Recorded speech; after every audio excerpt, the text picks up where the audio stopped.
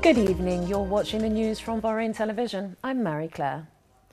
His Royal Highness the Prime Minister, Prince Khalifa bin Salman Al Khalifa, received at Gudaibiya Palace today a number of senior members of the royal family, along with a number of officials and businessmen. The meeting was also attended by Kuwait Ambassador to Bahrain and Dean of the Diplomatic Corps, Sheikh Azam Mubarak Al Sabah. His Royal Highness stressed regional developments require a special mechanism for bilateral, regional and international cooperation, and noted the importance of official meetings in finding solutions to overcome the challenges that face the region's economy and security. He stressed the significance of meeting in reinforcing Arab unity and reinforcing their capability to deal with dangers threatening the Arab nation. His Royal Highness highlighted the deep-rooted relations between Bahrain and Kuwait and the developing joint cooperation in various fields, noting Kuwait's support for the kingdom at all levels. The meeting also discussed local issues, and His Royal Highness commended the contributions of Bahraini personalities in reinforcing the National March and the sacrifices of people to protect the country and its unity.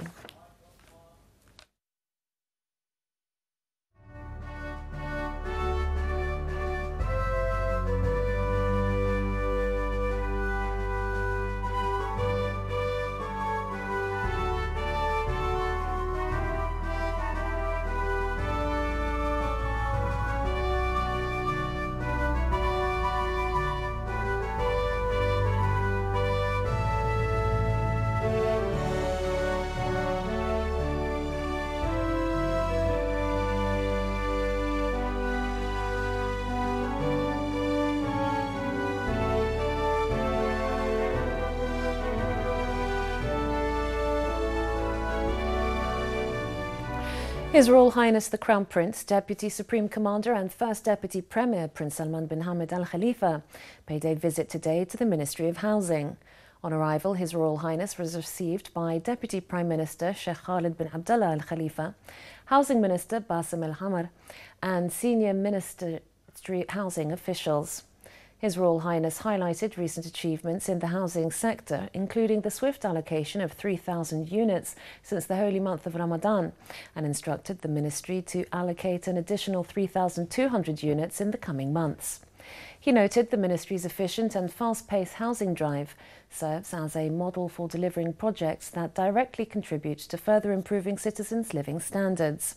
His Royal Highness the Crown Prince also stressed Bahrain continues to prioritise citizens' interests, remarking that it is through the combined efforts of all that development challenges can be fully addressed.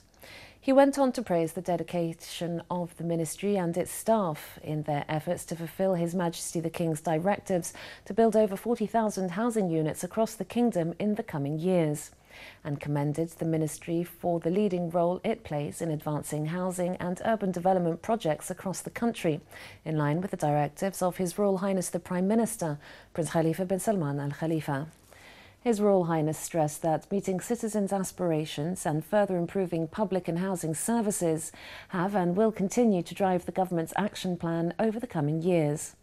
He noted that advancing housing development remains a key priority of the kingdom's broader infrastructure programme and investments across key sectors under the GCC Fund programme. His Royal Highness stressed the important role played by His Majesty King Hamad's comprehensive development programme in achieving the goals of Bahrain's next developmental phase. The new advanced phase is underpinned by Bahrain's Economic Vision 2030 and its principles of sustainability and fairness to accelerate growth and improve Bahrain's long-term development prospects. His Royal Highness the Crown Prince emphasised the importance of facilitating public-private partnerships, which he said will help provide adequate public services and boost the kingdom's long-term sustainable development. For his part, the Housing Minister expressed his gratitude for the Crown Prince's visit and affirmed the ministry's commitment to fulfilling His Majesty the King's directives.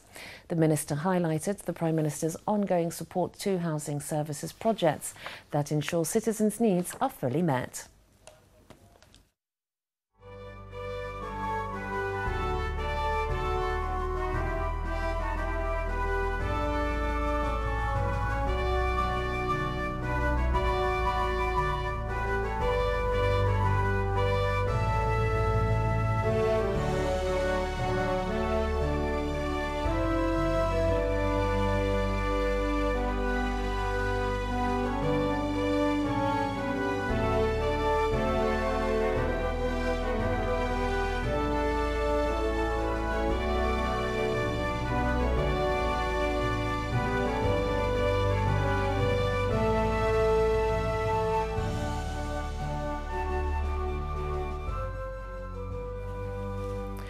His Royal Highness the Crown Prince, Deputy Supreme Commander and First Deputy Premier Prince Salman bin Hamad Al Khalifa received today at Gudaibiya Palace the successful candidates of the second intake of the First Deputy Prime Minister's Fellowship Programme. His Royal Highness stressed that continuing to invest in Bahraini citizens is a strategic goal underpinned by the kingdom's national programmes, adding that Bahrainis are the cornerstone of the nation's sustainable development under the leadership of His Majesty the King. He welcomed the new fellows and highlighted the success of the first intake of the programme, noting the significant level of skills and expertise they developed and consequently brought back to their workplaces upon completing the programme. In this regard, His Royal Highness emphasised the importance of supporting the kingdom's youth, who are at the heart of Bahrain's prosperity and future. He expressed his hope that the fellows would capitalise on the many opportunities facilitated by the programme and boost their skill sets and expertise to help achieve their personal goals and ambitions, adding the opportunity would enhance the candidates' performance once they return to their posts after completing the training programme. His Royal Highness the Crown Prince highlighted the importance of improving leadership and analytical skills of the fellows, saying they would greatly benefit from the conducive environment offered by the programme. He also stressed this would give them the ability needed to become future leaders and contribute to increasing the proficiency of the national workforce and government employees. His Royal Highness went on to extend his appreciation to the fellowship administrators and staff on their continuous efforts to achieve the programme's directives and underlined the importance of supporting programmes and initiatives that further bolster youth skills across the government. The Fellows extended their appreciation and gratitude to His Royal Highness for the opportunity to meet with him and for his commitment to developing the national workforce through his continuous support to training schemes and programmes. They also voiced their appreciation to the Office of the First Deputy Prime Minister for the support they have received.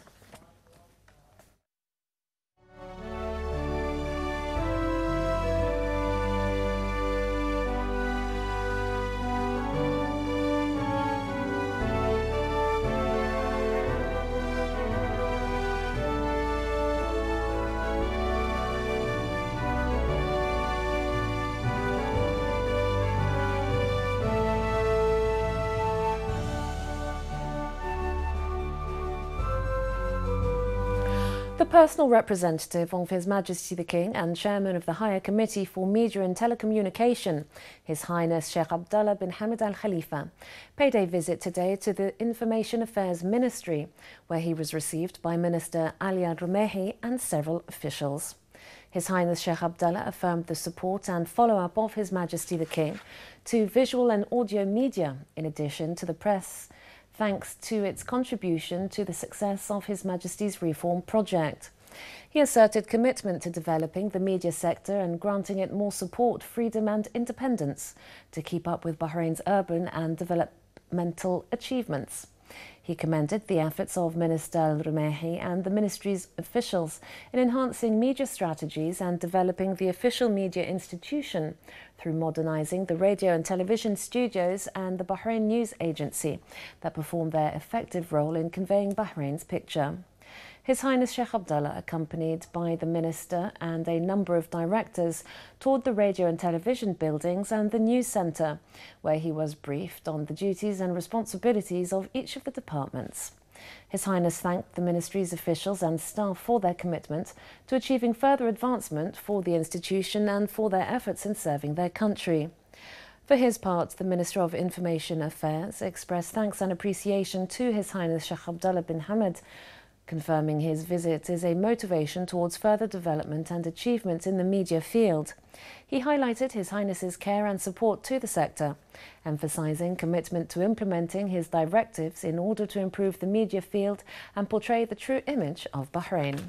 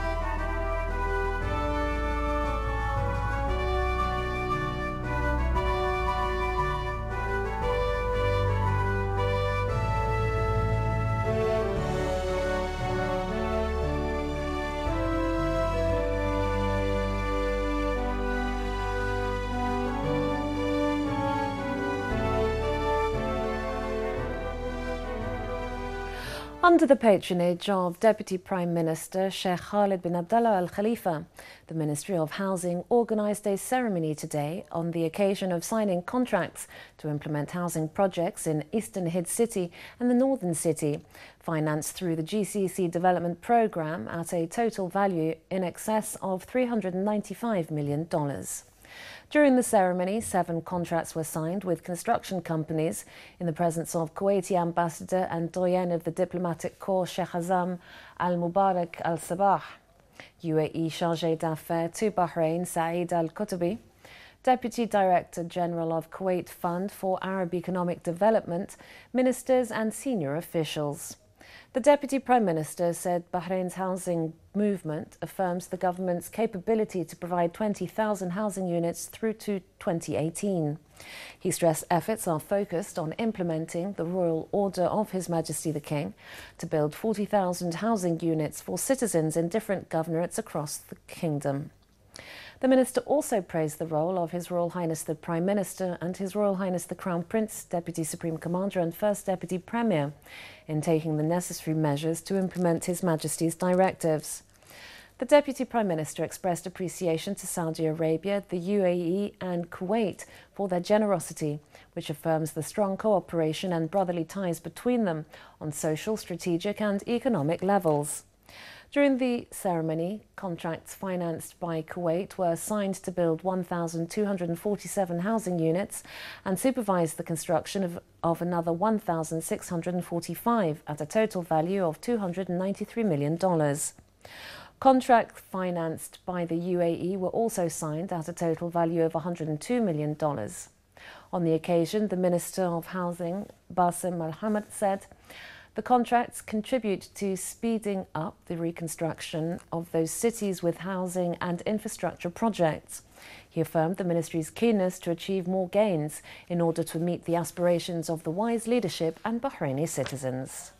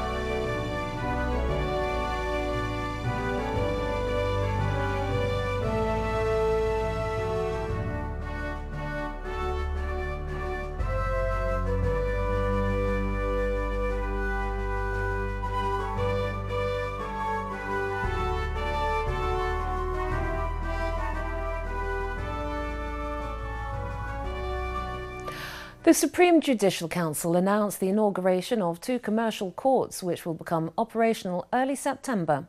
More in this report with Shog Mohammed. The Supreme Judicial Council held a press release to announce the launch of a new specialist court for commercial disputes. This announcement falls in line with their strategic plan for the year 2020, which aims to support the investment environment in the Kingdom of Bahrain.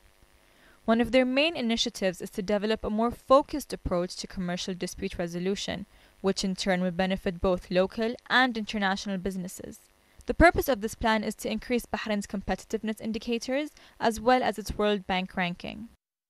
The jurisdiction of the new commercial courts will be covering arbitration disputes, insolvency and debtors protection from creditors, as well as international intellectual property, trademarks, as well as construction contracts. This is to ensure that specialist disputes that have an effect on the investment and business environment in Bahrain is given special attention, and to ensure that it gets through our courts very, very quickly. The Supreme Judicial Council is also working in cooperation with the Ministry of Justice to streamline the procedures of the courts. They plan to introduce a new and improved evidence system and employ electronic services that will help speed up procedures effectively and efficiently.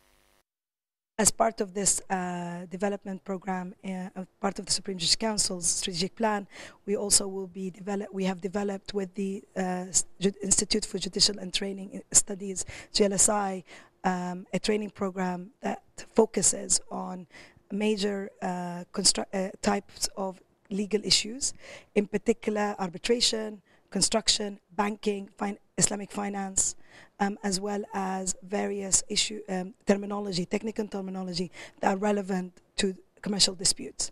There also will be roundtable discussions between the judges to work through the important role of the judiciary in the support of investment, and how to deal with complex commercial cases in order to ensure that the judge is aware of the effect of his judgment on the commercial world.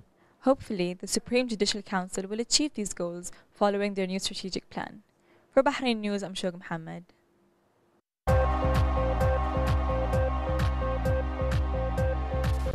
And here's Mohammed with the latest in business news. Good evening, Mohammed. Good evening, Marie-Claire.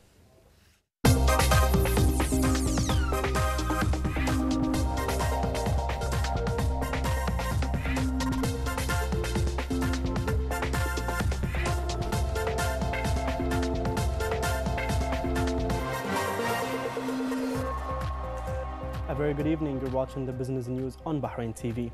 Bahrain All-Share Index closed at 1,153.16 points, rising 1.38 above last closing. The rise was in the commercial banks, investment and industrial sectors, and investors traded mainly in the services sector with 42% of total shares. 34 transactions included 818,143 shares worth 239,835 BD. And now it's time to hand you over to the other Mohammed with the latest in sports news. Good evening, Mohammed. Good evening, Marie-Claire.